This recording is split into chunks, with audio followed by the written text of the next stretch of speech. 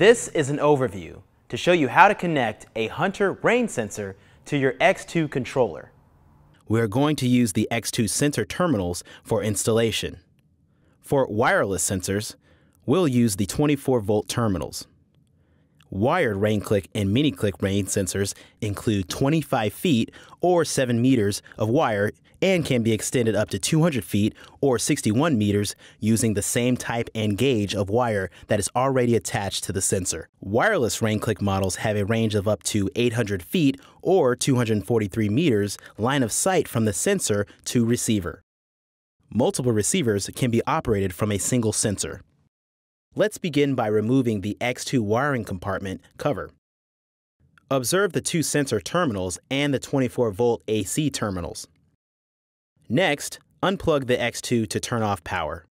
Observe the LCD screen turning blank. Wired rain sensors come with white and blue wire colors or black and red wire colors.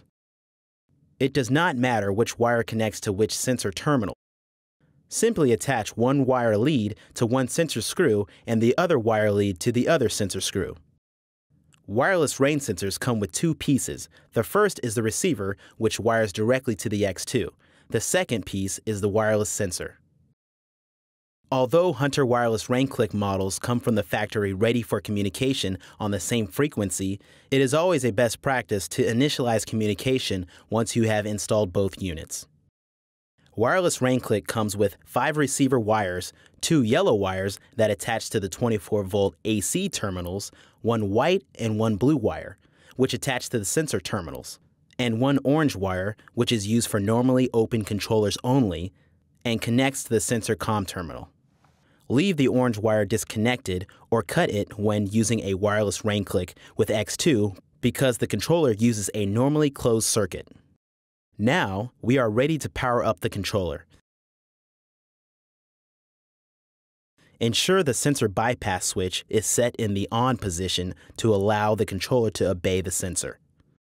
For wired rain sensor installations, this is the last step. For wireless rain sensor installations, observe the receiver LED turn red when powered. This means it is in search mode.